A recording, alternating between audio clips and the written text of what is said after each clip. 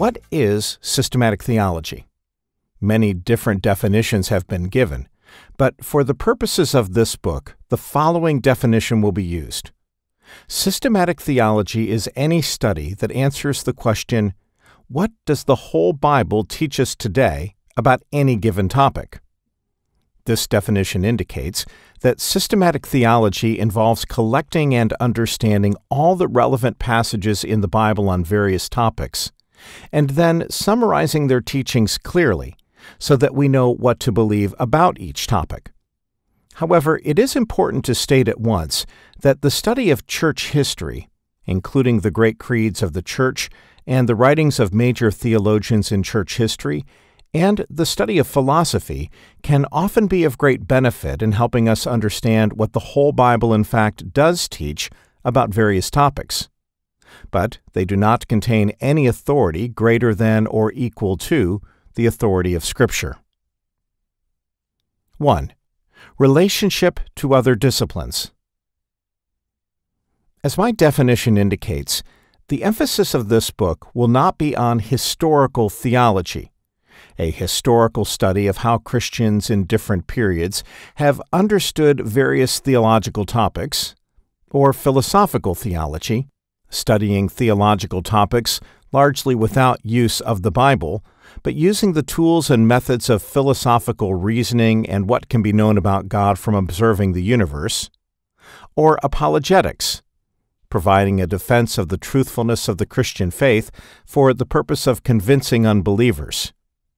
These three subjects, which are worthwhile subjects for Christians to pursue, are sometimes also included in a broader definition of the term systematic theology. In fact, some consideration of historical, philosophical, and apologetic matters will be found at points throughout this book.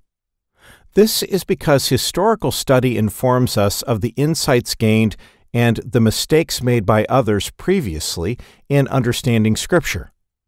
Philosophical study helps us understand right and wrong thought forms common in our culture and others.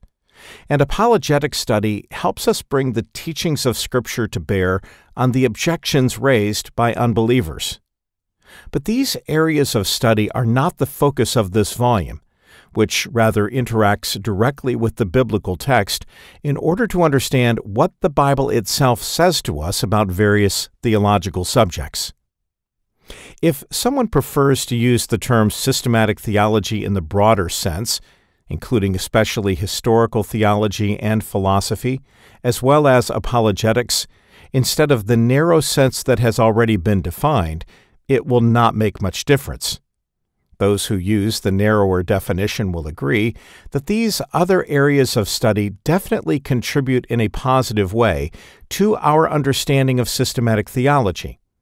And those who use the broader definition will certainly agree that historical theology, philosophical theology, and apologetics can be distinguished from the process of collecting and synthesizing all the relevant Scripture passages for various topics. Moreover, even though historical and philosophical studies do contribute to our understanding of theological questions, only Scripture has the final authority to define what we are to believe, and it is therefore appropriate to spend some time focusing on the process of analyzing the teaching of Scripture itself. Systematic theology, as we have defined it, also differs from Old Testament theology, New Testament theology, and biblical theology. These three disciplines organize their topics historically and in the order the topics are presented in the Bible. Therefore, in Old Testament theology, one might ask, what does Deuteronomy teach about prayer? Or what do the Psalms teach about prayer? Or what does Isaiah teach about prayer? Or even, what does the whole Old Testament teach about prayer?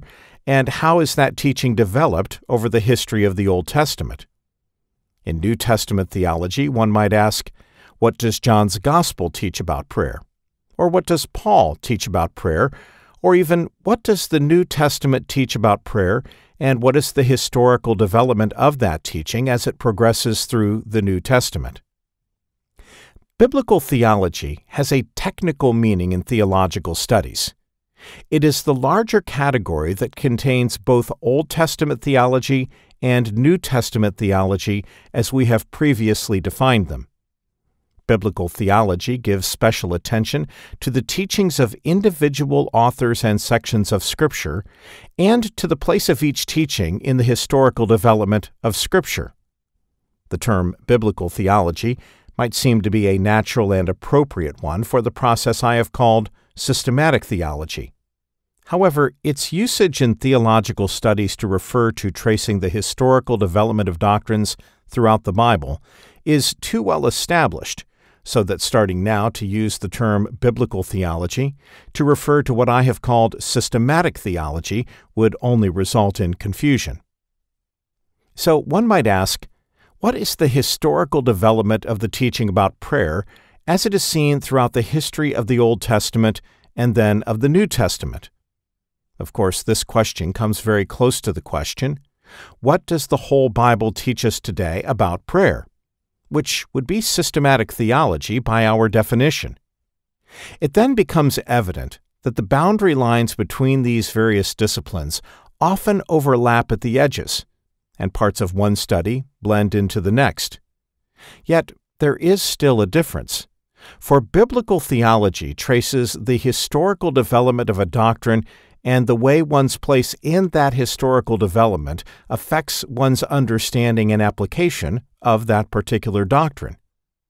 Biblical theology also focuses on the understanding of each doctrine that the individual biblical authors and their original hearers or readers possessed. Systematic theology, on the other hand, makes use of the material of biblical theology and often builds on the results of biblical theology. At some points, especially where great detail and care is needed in the development of a doctrine, systematic theology will even use a biblical theological method, analyzing the development of each doctrine through the historical development of Scripture. But the focus of systematic theology remains different. Its focus is on the collection and then the summary of the teaching of all the biblical passages on a particular subject. Thus, systematic theology asks, for example, what does the whole Bible teach us today about prayer? It attempts to summarize the teaching of Scripture in a brief, understandable, and very carefully formulated statement. 2. Application to life.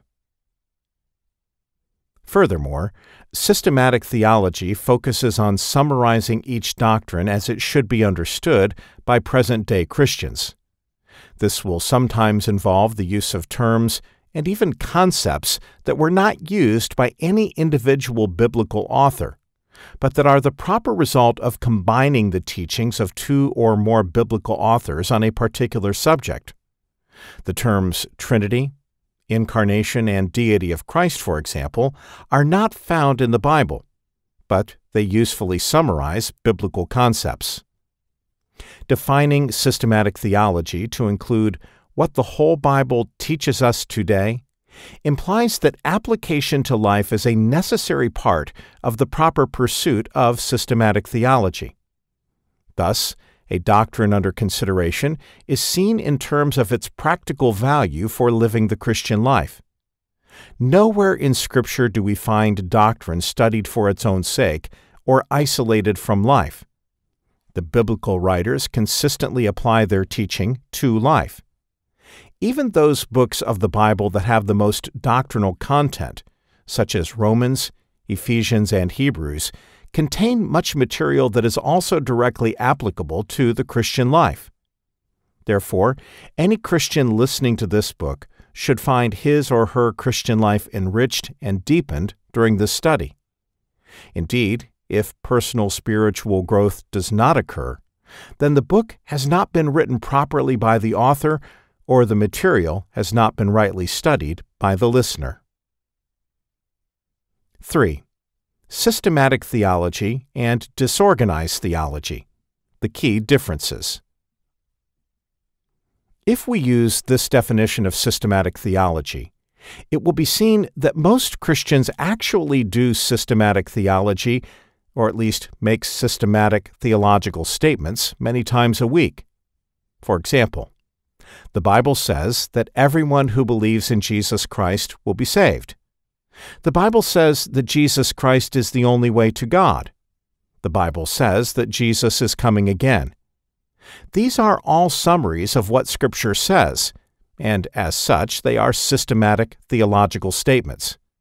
In fact, every time a Christian says something about what the whole Bible says, he or she is, in a sense, doing systematic theology, according to our definition, by thinking about various topics and answering the question, what does the whole Bible teach us today?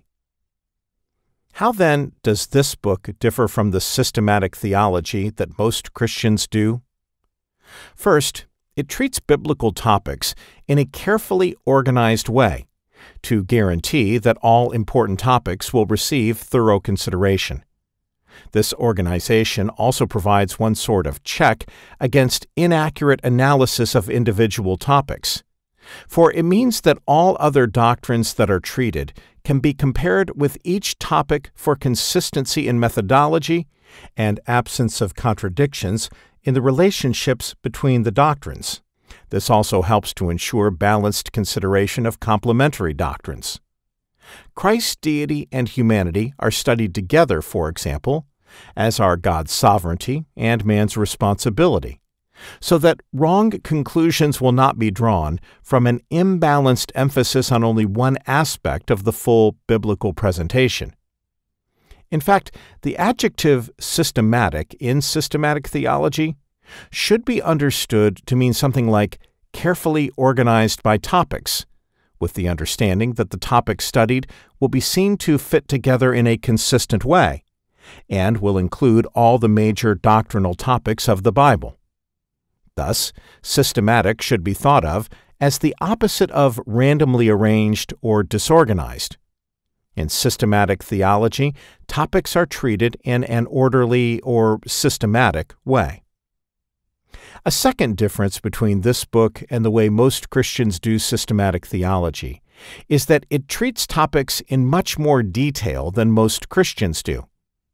For example, as a result of regular reading of the Bible, an ordinary Christian may make the theological statement, "The Bible says that everyone who believes in Jesus Christ will be saved." That is a perfectly true summary of a major biblical teaching. However, in this book, we devote several pages to elaborating more precisely what it means to believe in Jesus Christ. And 12 chapters, chapters 32 through 43, are devoted to explaining what it means to be saved in all of the many implications of that term. Third, a formal study of systematic theology will make it possible to formulate summaries of biblical teachings with much more accuracy than Christians would normally arrive at without such a study. In systematic theology, summaries of biblical teachings must be worded precisely to guard against misunderstandings and to exclude false teachings.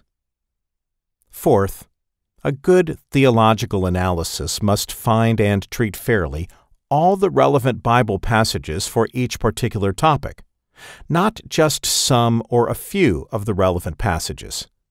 This often means that it must depend on the results of careful exegesis or interpretation of Scripture as generally agreed upon by evangelical interpreters, or, when there are significant differences of interpretation, systematic theology will include detailed exegesis. 4.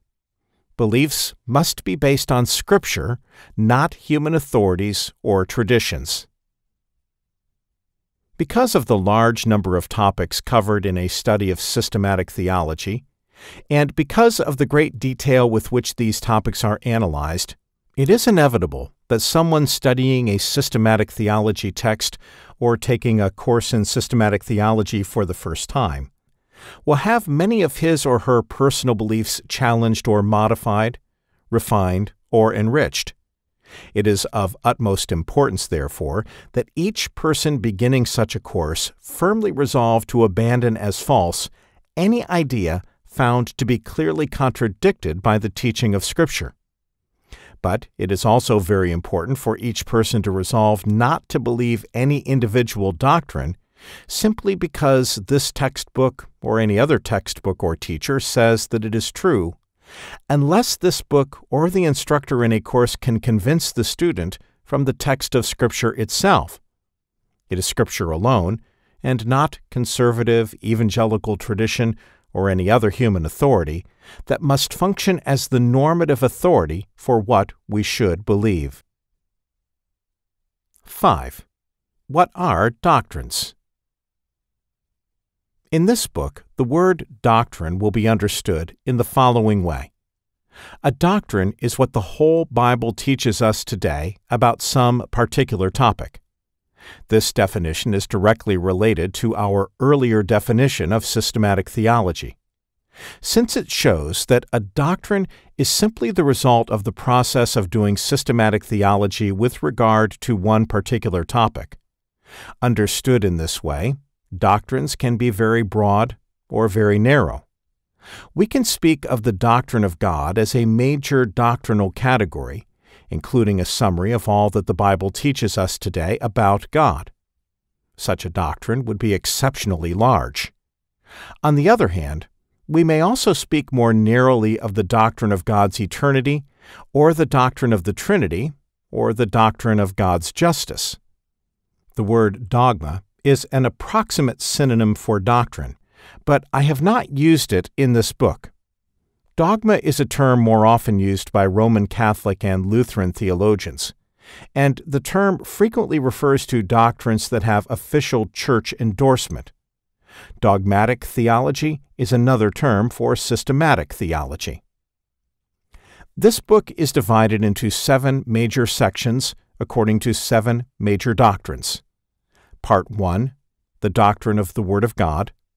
Part 2, the doctrine of God. Part 3, the doctrine of man in the image of God. Part 4, the doctrines of Christ and the Holy Spirit. Part 5, the doctrine of the application of redemption. Part 6, the doctrine of the church. Part 7, the doctrine of the future. Within each of these major doctrinal categories, many more specific teachings have been selected as appropriate for inclusion. Generally, these meet at least one of the following 3 criteria. 1. They are doctrines that are most emphasized in Scripture. 2. They are doctrines that have been most significant throughout the history of the Church and have been important for all Christians at all times. 3. They are doctrines that have become important for Christians in the present situation in the history of the Church, even though some of these doctrines may not have been of such great interest earlier in church history. Some examples of doctrines in the 3rd category would be the doctrine of the inerrancy of Scripture, the doctrine of baptism in the Holy Spirit, the doctrine of Satan and demons with particular reference to spiritual warfare, the doctrine of spiritual gifts in the New Testament age, and the doctrine of the creation of man as male and female in relation to the understanding of roles appropriate to men and women today. Because of their relevance to the contemporary situation, doctrines such as these have received greater emphasis in the present volume than in other systematic theology textbooks. 6. The difference between systematic theology and Christian ethics. Although there is inevitably some overlap between the study of theology and the study of ethics, I have tried to maintain a distinction in emphasis. The emphasis of systematic theology is on what God wants us to believe and to know, while the emphasis in Christian ethics is on what God wants us to do and what attitudes He wants us to have. Such a distinction is reflected in the following definition. Christian ethics is any study that answers the question, what does the whole Bible teach us about which acts, attitudes, and personal character traits receive God's approval and which do not? Thus, theology tells us what we should believe, while ethics tells us how we should live. There is some overlap in topics between theology and ethics. For example, marriage could be treated in both. But in general terms, theology focuses on beliefs, while ethics focuses on situations in life. A textbook on ethics, for example, would discuss topics such as marriage and divorce, lying and telling the truth, stealing and ownership of property, abortion, birth control, homosexuality, the role of civil government, discipline of children, capital punishment, war, care for the poor, racial discrimination, and so forth. Of course, there is some overlap. Theology must be applied to life, therefore it is often ethical to some degree. And ethics must be based on proper ideas of God and His world, therefore it is theological to some degree. This book will emphasize systematic theology, though it will not hesitate to apply theology to life where such application comes readily. Still, for a thorough treatment of Christian ethics, see my companion book, Christian Ethics, An Introduction to Biblical Moral Reasoning. B. Initial assumptions of this book. We begin with two assumptions or presuppositions. 1. The Bible is true, and is in fact our only absolute standard of truth. And 2.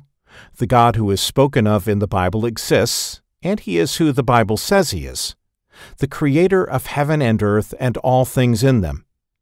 These two presuppositions, of course, are always open to adjustment or modification or deeper confirmation. But at this point, these two assumptions form the point at which we begin. C. Why should Christians study theology? Why should Christians study systematic theology? That is, why should we engage in the process of collecting and summarizing the teachings of many individual Bible passages on particular topics? Why is it not sufficient simply to continue reading the Bible regularly every day of our lives? 1. The basic reason. Many answers have been given to this question, but too often they leave the impression that systematic theology somehow can improve on the Bible by doing a better job of organizing its teachings or explaining them more clearly than the Bible itself has done. Thus, we may begin implicitly to deny the clarity of Scripture, see chapter 6, or the sufficiency of Scripture, see chapter 8.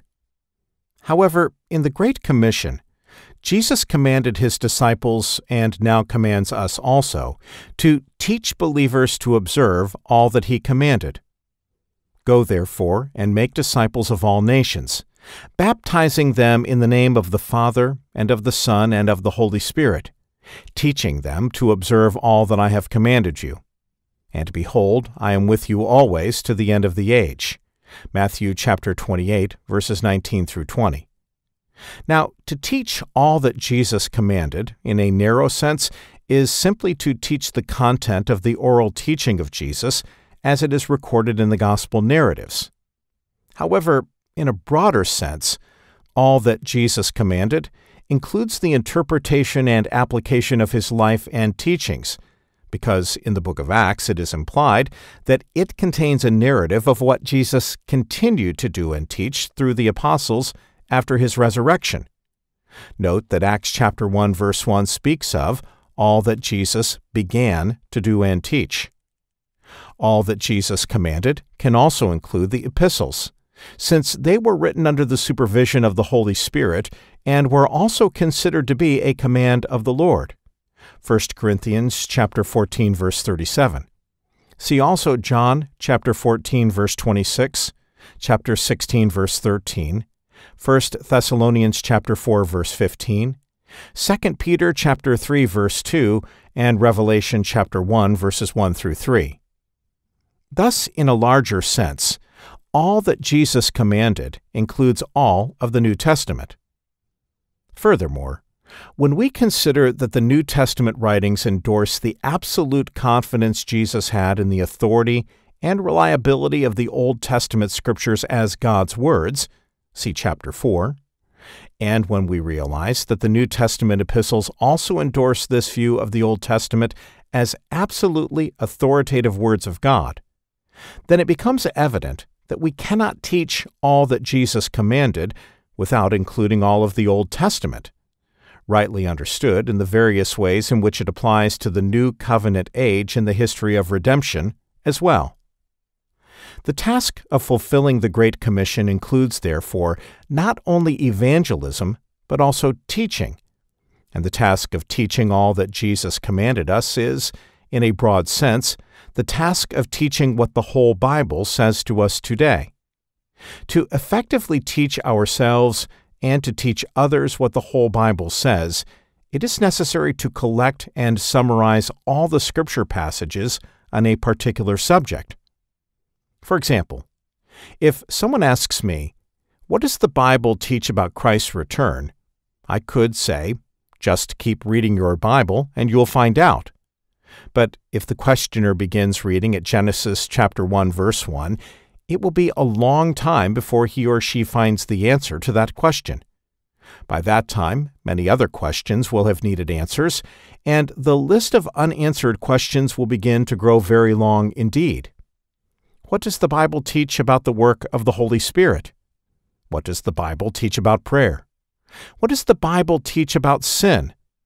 There simply is not time in our lifetimes to read through the entire Bible looking for an answer for ourselves every time a doctrinal question arises. Therefore, for us to learn what the Bible says, it is very helpful to have the benefit of the work of others who have searched through Scripture and found answers to these various topics. We can teach others most effectively if we can direct them to the most relevant passages and suggest an appropriate summary of the teachings of those passages. Then, the person who questions us can inspect those passages quickly for himself or herself and learn much more rapidly what the teaching of the Bible is on a particular subject. Thus, the necessity of systematic theology for teaching what the Bible says comes about primarily because we are finite in our memory and in the amount of time at our disposal. The basic reason for studying systematic theology, then, is that it enables us to teach ourselves and others what the whole Bible says, thus fulfilling the teaching part of the Great Commission. 2. The benefits to our lives. Although the basic reason for studying systematic theology is that it is a means of obedience to our Lord's command, there are some additional specific benefits that come from such study. First, studying theology helps us overcome our wrong ideas. If there were no sin in our hearts, we could read the Bible from cover to cover. And although we would not immediately learn everything in the Bible, we would most likely learn only true things about God and His creation. Every time we read it, we would learn more true things, and we would not rebel or refuse to accept anything we found written there. But with sin in our hearts and with false beliefs rampant in our cultures, we retain some rebelliousness against God. At various points there are, for all of us, biblical teachings that for one reason or another we do not want to accept. The study of systematic theology is of help in overcoming those rebellious ideas. For example, suppose there is someone who does not want to believe that Jesus is personally coming back to earth again. Perhaps we could show this person 1 or 2 verses that speak of Jesus' return to earth. But the person might still find a way to evade the force of those verses or read a different meaning into them.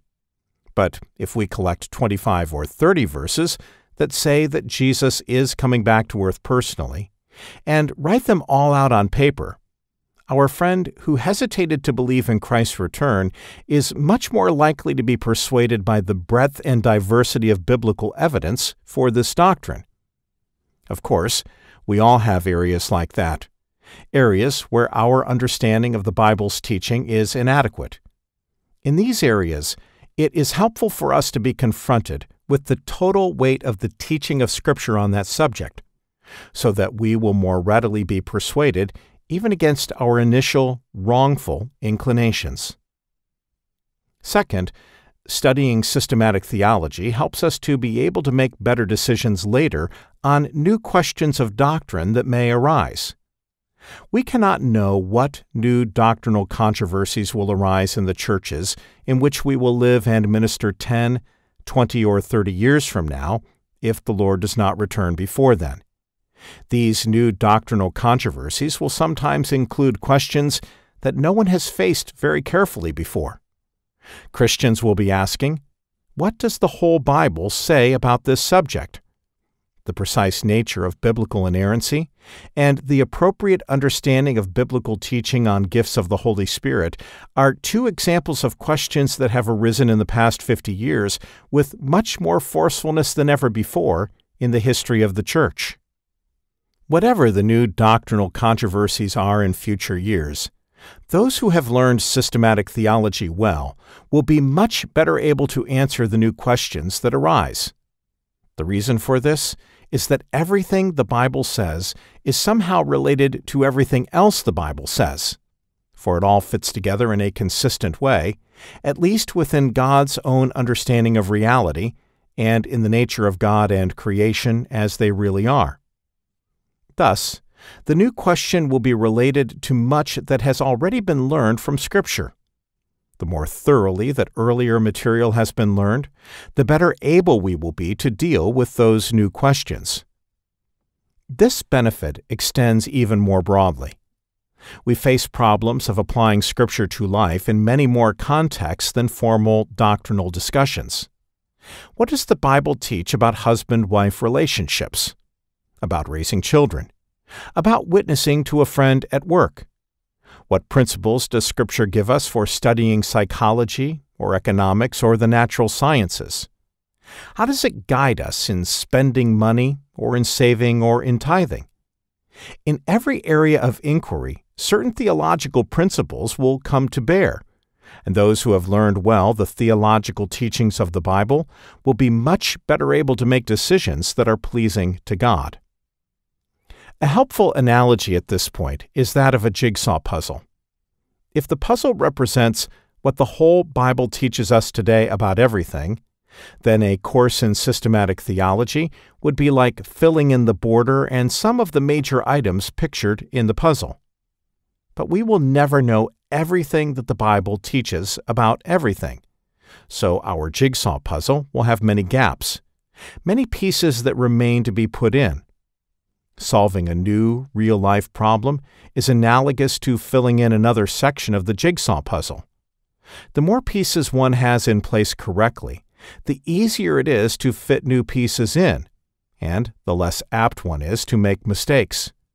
In this book, the goal is to enable Christians to put into their theological jigsaw puzzle as many pieces with as much accuracy as possible, and to encourage Christians to go on putting in more and more correct pieces for the rest of their lives.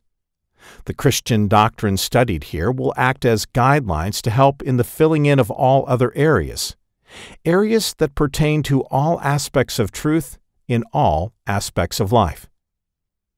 Third, studying systematic theology will help us grow as Christians. The more we know about God, about His Word, about His relationships to the world and humankind, the better we will trust Him, the more fully we will praise Him, and the more readily we will obey Him. Studying systematic theology rightly will make us more mature Christians.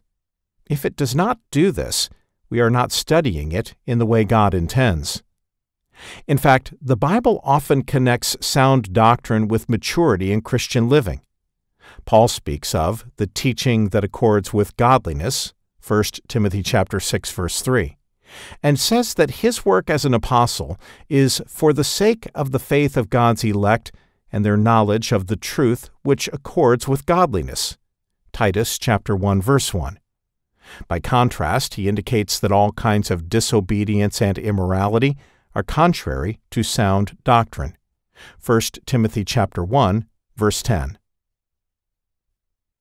3. What is the difference between major and minor doctrines? It is appropriate to ask what the difference is between a major doctrine and a minor doctrine. Christians often say they want to seek agreement in the church on major doctrines, but also to allow for differences on minor doctrines. I have found the following guideline useful. A major doctrine is one that has a significant impact on our thinking about other doctrines, or that has a significant impact on how we live the Christian life. A minor doctrine is one that has very little impact on how we think about other doctrines, and very little impact on how we live the Christian life. By this standard, doctrines such as the authority of the Bible, chapter 4, the Trinity, chapter 14, the deity of Christ, chapter 26, justification by faith, chapter 36, and many others, would rightly be considered major doctrines. People who disagree with the historic evangelical understanding of any of these doctrines will have wide areas of difference with evangelical Christians who affirm these doctrines. By contrast, it seems to me that differences over forms of church government, chapter 47, or some details about the Lord's Supper, chapter 50, or the timing of the Great Tribulation, chapter 55, concern minor doctrines. Christians who differ over these things can agree on perhaps every other area of doctrine, can live Christian lives that differ in no important way, and can have genuine fellowship with one another. Of course, we may find doctrines that fall somewhere between major and minor according to this standard. For example, Christians may differ over the degree of significance that should attach to the doctrine of baptism, chapter 49, or the millennium, chapter 55, or the extent of the atonement, chapter 27. That is only natural, because many doctrines have some influence on other doctrines or on life. But we may differ over whether we think it to be a significant influence. We could even recognize that there will be a range of significance here, and just say that the more influence a doctrine has on other doctrines and on life, the more major it becomes. This amount of influence may even vary according to the historical circumstances and needs of the church at any given time. In such cases, Christians will need to ask God to give them mature wisdom and sound judgment as they try to determine to what extent a doctrine should be considered major in their particular circumstances. D. A note on 3 objections to the study of systematic theology. 1. The conclusions are too neat to be true. Some scholars look with suspicion at systematic theology when, or even because, its teachings fit together in a non-contradictory way. They object that the results are too neat, and that systematic theologians must therefore be squeezing the Bible's teachings into an artificial mold, distorting the true meaning of Scripture to get an orderly set of beliefs. To this objection, 2 responses can be made. 1. We must first ask the people making the objection to tell us at what specific points Scripture has been misinterpreted, and then we must deal with the understanding of those passages. Perhaps mistakes have been made, and in that case there should be corrections. Yet it is also possible that the objector will have no specific passages in mind, or no clearly erroneous interpretations to point to in the works of the most responsible evangelical theologians. Of course, incompetent exegesis can be found in the writings of the less competent scholars in any field of biblical studies, not just in systematic theology. But those bad examples constitute an objection not against the scholar's field, but against the incompetent scholar himself. It is very important that the objector be specific at this point, because this objection is sometimes made by those who, perhaps unconsciously, have adopted from our culture a skeptical view of the possibility of finding universally true conclusions about anything, even about God, from His Word.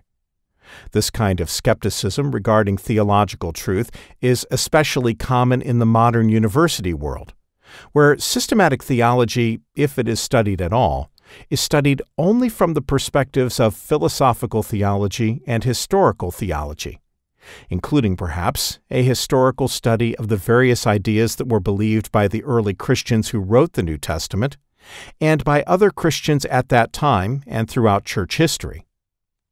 In this kind of intellectual climate, the study of systematic theology as defined in this chapter would be considered impossible, because the Bible would be assumed to be merely the work of many human authors who wrote out of diverse cultures and experiences over the course of more than 1,000 years.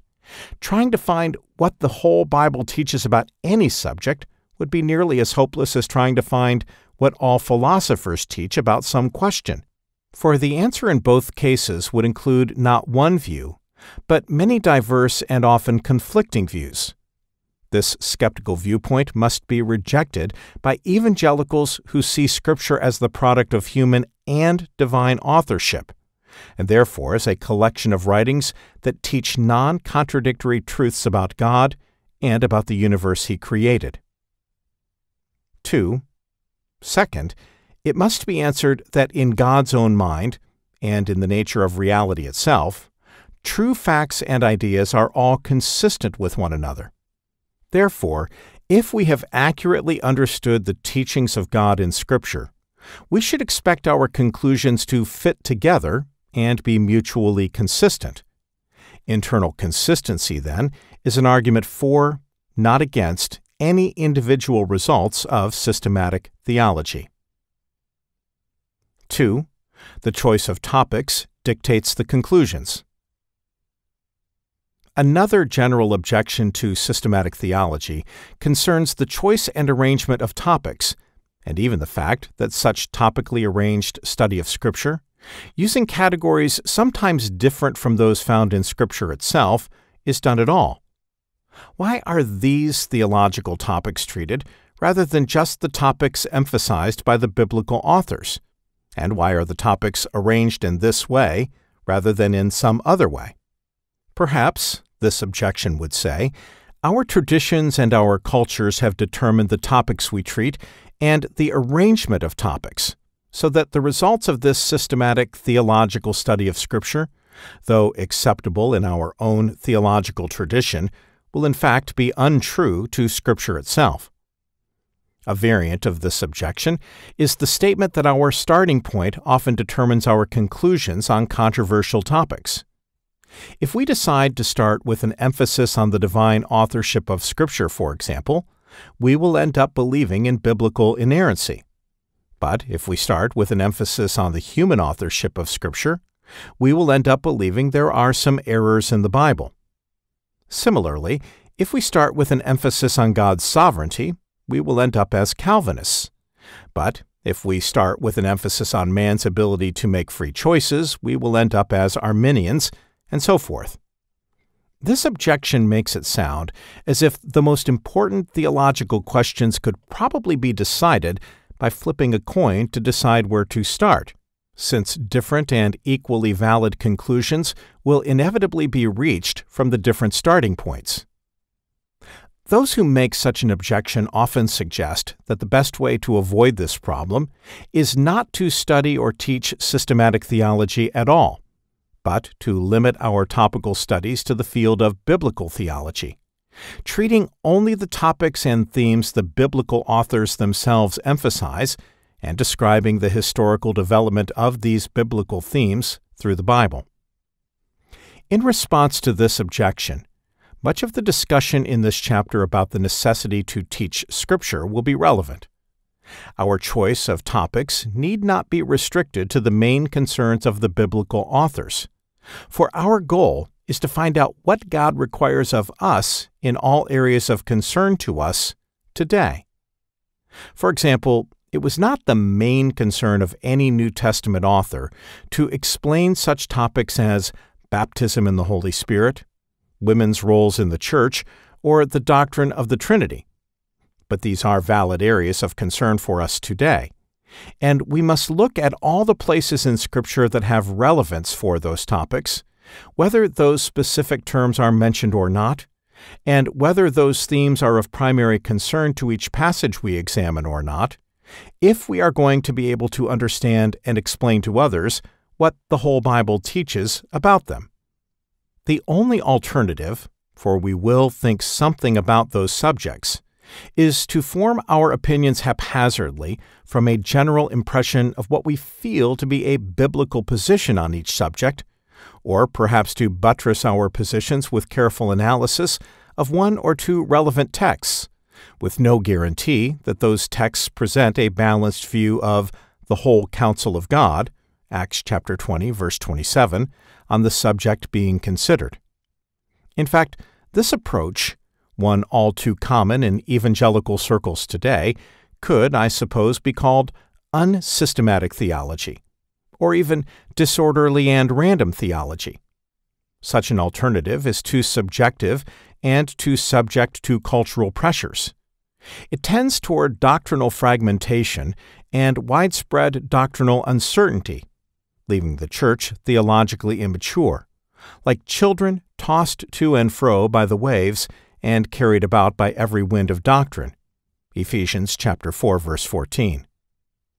Concerning the objection about the choice and sequence of topics, there is nothing to prevent us from going to Scripture to look for answers to any doctrinal questions considered in any sequence. The sequence of topics in this book is a very common one, and has been adopted because it is orderly and lends itself well to learning and teaching. But the chapters could be read in any sequence one wanted, and the conclusions should not be different, nor should the persuasiveness of the arguments, if they are rightly derived from Scripture, be significantly diminished.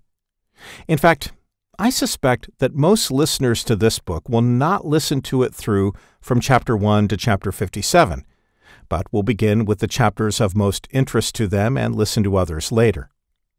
That does not really matter because I've tried to write the chapters so that they can be listened to as independent units, and I have added cross-references to sections in other chapters where relevant. Whether one listens to the chapter on the new heavens and new earth, chapter 57, first or last, or somewhere in between, the arguments will be the same. The Scripture passages quoted for support will be the same, and the conclusions should be the same. 3. You can't just get doctrine directly from the pages of Scripture. This third objection is not about systematic theology in general, but about my particular approach in this book. Although many of the reviews of the first edition of this book were very positive, one criticism concerned the method I used in constructing the book. Why did I think I could go directly to Scripture, quote a number of verses, and then conclude that we should believe X, Y, or Z on the basis of those verses? Did I not realize that doctrines needed to be developed through interaction with the writings of the great theologians in the history of the Church, and also with the writings of contemporary theologians who were famous in the academic world? Coming from evangelical faculty members who teach and write in university contexts where they often seek to influence other scholars who hold a more liberal theological position, such an objection is understandable. I have studied in such contexts myself at Harvard and Cambridge, and I would not write a book like this one in which I assume the understandability and the complete truthfulness, authority, and internal consistency of Scripture for the purpose of persuading other faculty members in such contexts. That is, because most or all of the non-evangelicals in that context would not share my belief that the words of the Bible are the very words of God and come with His authority. The basis of shared assumptions would be much narrower for such an audience. For most theologians who are outside the evangelical world, the words of the Bible are merely human words expressing human ideas about God. I should add the qualification that many Roman Catholic scholars would not consider themselves to be evangelicals, but they would also agree that the words of the Bible are words of God. And the writings of the great theologians in the history of the Church are, similarly, human ideas expressed in merely human words. therefore, from their perspective, as we attempt to construct the doctrines that we should believe. All we have to work with are the human ideas about God that have been expressed both in the Bible and in Christian theological writings since the Bible was completed. That is why today, evangelical students are still able to study the writings of theologians such as Augustine, Calvin, or Luther on an equal footing with liberal students and faculty members who also study those writings. They all agree that these are merely human writings, and so there is no fundamental disagreement on the question of authority or whether these writers might at times have been wrong. But in such university contexts, evangelical students would not find shared assumptions if they were to base their research and writing on the assumption that the entire Bible is the Word of God, and therefore absolutely truthful and absolutely authoritative. In fact, upon receiving a copy of the first edition of this book in 1994, my always gracious doctoral supervisor at Cambridge, Professor C.F.D. Moule, 1908 to 2007, wrote to thank me as follows. Note what he appreciates and what he does not appreciate. I am writing to thank you for your extremely generous gift of your maximum opus. I am filled with admiration, as I always have been, for your exceptional capacity for hard and accurate work. And Zondervan have done a very nice job, haven't they? I know you wouldn't expect me to agree with you doctrinally. We are poles apart in our understanding of authority, which is the basis of so much, but we can rejoice to have the same Lord and to be fellow members in the body. But I did not write this book to gain his approval. I wrote it for evangelical Christians who believe the Bible to be the very words of God, written by ordinary human beings under the guidance of the Holy Spirit. See chapters 2, 3, 4, and 5. In addition, I could never have written a book like this if I had tried to do it as a brand new believer, apart from the previous work of many theologians in the history of the Church. My understanding of the doctrine of Scripture was the result of reading the works of B.B. Warfield, J. Gresham Machen, and E.J. Young, and learning from Westminster Seminary professors John Frame, Edmund Clowney, Richard Gaffin, and others, including my lifelong friend Vern Poythress. My understanding of other areas of theology had been heavily influenced by the writings of John Calvin, John Murray, Louis Berkhoff, Herman Bavinck, Charles Hodge, and the Westminster Confession of Faith. And all of those theologians had learned from the work of many who had gone before them, and they in turn had learned from others before them, going all the way back to the beginning of the Church in the 1st century. At times in this book, I cite one or another of these authors, but even where I do not, for this is an introductory textbook, those who are familiar with their writings will recognize their influence. However, in the chapters where I deal with current differences of viewpoint among evangelical authors, I do cite and interact with the arguments of numerous other writers. In the end, however, I accepted or rejected various parts of all of their writings, depending on whether, in my judgment, their viewpoints represented faithfully the teachings of the Bible itself, which I had been reading every day of my life for 39 years when the first edition of this book was published in 1994.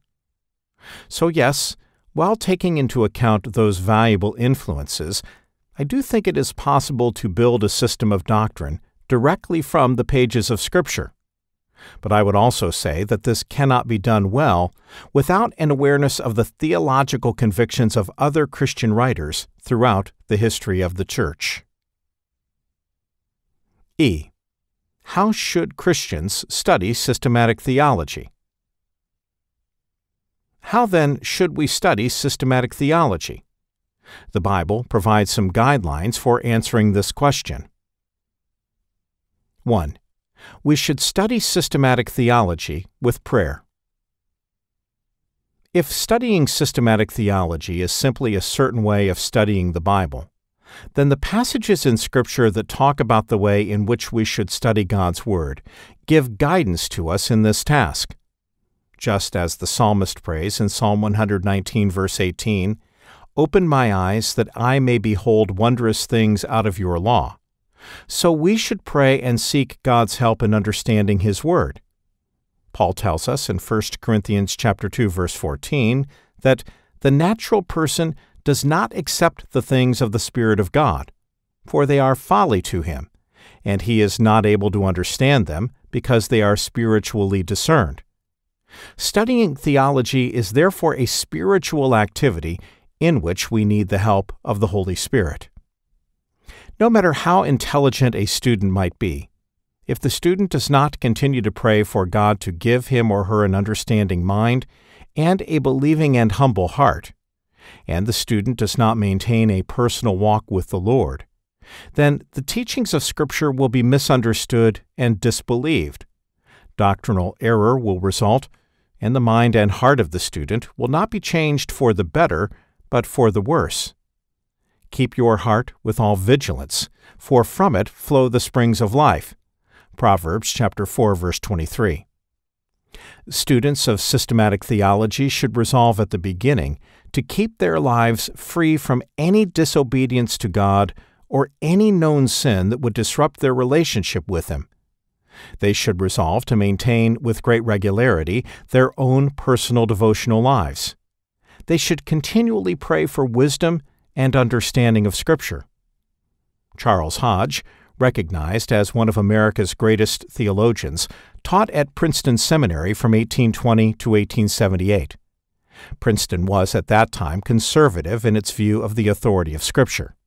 But for 2 years, 1826 to 28, he studied in Germany. When he returned to Princeton in 1828, he asked in an address to students how it was that in the former great centers of Protestantism, especially Germany, Christianity had ceased to be even a nominal religion. Hodge answered that the reason was the decline of what he called vital religion. Holiness is essential to the correct knowledge of divine things and the great security from error. Wherever you find vital piety, there you find the doctrines of the fall, of depravity, of regeneration, of atonement, and of the deity of Jesus Christ. Keep your hearts with all diligence, for out of them are the issues of life. Holiness is essential to correct knowledge of divine things and the great security from error. When men lose the life of religion, they can believe the most monstrous doctrines and glory in them. Since it is the Holy Spirit who gives us the ability rightly to understand Scripture, we need to realize that the proper thing to do, particularly when we are unable to understand some passage or some doctrine of Scripture, is to pray for God's help. Often what we need is not more data, but more insight into the data we already have available. This insight is given only by the Holy Spirit. Compare 1 Corinthians chapter 2, verse 14, Ephesians chapter 1, verses 17 through 19. 2. We should study systematic theology with humility. Peter tells us, "Clothe yourselves, all of you, with humility toward one another, for God opposes the proud, but gives grace to the humble." 1 Peter chapter 5, verse 5. Those who study systematic theology will learn many things about the teachings of Scripture that are perhaps not known or not known well by other Christians in their churches or by relatives who are older in the Lord than they are. They may also find that they understand things about Scripture that some of their church officers do not understand, and that even their pastor has perhaps forgotten or never learned well. In all of these situations, it would be very easy to adopt an attitude of pride or superiority toward others who have not made such a study. But how ugly it would be if anyone were to use this knowledge of God's Word simply to win arguments or to put down a fellow Christian in conversation, or to make another believer feel insignificant in the Lord's work. James' counsel is good for us at this point. Let every person be quick to hear, slow to speak, slow to anger, for the anger of man does not produce the righteousness of God. James chapter 1, verses 19 through 20. He tells us that one's understanding of Scripture is to be imparted in humility and love. Who is wise and understanding among you? By his good conduct, let him show his works in the meekness of wisdom. But the wisdom from above is first pure, then peaceable, gentle, open to reason, full of mercy and good fruits, impartial and sincere. And a harvest of righteousness is sown in peace by those who make peace. James chapter 3, verses 13 and 17 through 18. Systematic theology rightly studied will not lead to the knowledge that puffs up, 1 Corinthians chapter 8, verse 1, but to humility and love for others. 3. We should study systematic theology with reason. First, it is right for us to reason from Scripture. We find in the New Testament that Jesus and the New Testament authors often quote a verse of Scripture and then draw logical conclusions from it. They reason from Scripture. It is therefore not wrong to use human understanding, human logic, and human reason to draw conclusions from the statements of Scripture. Nevertheless, when we reason and draw what we think to be correct, logical deductions from Scripture, we sometimes make mistakes. The deductions we draw from the statements of Scripture are not equal to the statements of Scripture in certainty or authority, for our ability to reason and draw conclusions is not the ultimate standard of truth. Only Scripture is. What then are the limits on our use of our reasoning abilities to draw deductions from the statements of Scripture? The fact that reasoning to conclusions that go beyond the mere statements of Scripture is appropriate and even necessary for studying Scripture, and the fact that Scripture itself is the ultimate standard of truth, combine to indicate to us that we are free to use our reasoning abilities to draw deductions from any passage of Scripture, so long as these deductions do not contradict the clear teaching of some other passage of Scripture. This principle safeguards against our misguided or incorrect logical deductions from Scripture. Our supposedly logical deductions may be erroneous, but Scripture is not erroneous. Thus, for example, we may read Scripture and find that God the Father is called God, 1 Corinthians chapter 1, verse 3, that God the Son is called God, John chapter 20, verse 28, Titus chapter 2, verse 13, and that God the Holy Spirit is called God, Acts chapter 5, verses 3 through 4. We might deduce from this that there are three gods, but then we find the Bible explicitly teaching us that God is one, Deuteronomy chapter 6, verse 4, James chapter 2, verse 19. Thus we conclude that what we thought to be a valid, logical deduction about three gods was wrong, and that Scripture teaches both A, that there are three separate persons, Father, Son, and Holy Spirit, each of whom is fully God, and B, that there is one God. But how can this be? In our human experience, we understand what it means to know three separate persons, three friends, for example. But these three friends are three separate beings. How can God be three persons and yet one being? Second, Christian theology can tolerate a paradox, but God never asks us to believe a contradiction. We cannot understand exactly how these two statements about God can both be true, so together they constitute a paradox, a seemingly contradictory statement that may nonetheless be true. We can tolerate a paradox, such as God is three persons and one God, because we have confidence that ultimately God knows fully the truth about himself and about the nature of reality, and that in his understanding the different elements of a paradox are fully reconciled, even though at this point God's thoughts are higher than our thoughts. Isaiah chapter 55, verses 8 through 9. Another way of saying that we can tolerate a paradox is to say that we can tolerate a mystery in Christian theology. But a true contradiction such as God is three persons and God is not three persons, would imply ultimate contradiction in God's understanding of himself or of reality, and this cannot be. When the psalmist says, "The sum of your word is truth, and every one of your righteous rules endures forever," Psalm 119, verse 160, he implies that God's words are not only true individually, but also viewed together as a whole. Viewed collectively, their sum is also truth. Ultimately, there is no internal contradiction either in Scripture or in God's own thoughts. 4. We should study systematic theology with help from others. We need to be thankful that God has put teachers in the church. God has appointed in the church first apostles, second prophets, third teachers, 1 Corinthians chapter 12, verse 28. We should allow those with gifts of teaching to help us understand Scripture. This means that we should make use of systematic theologies and other books written by some of the teachers God has given to the church over the course of its history. It also means that our study of theology should include talking with other Christians about the things we study.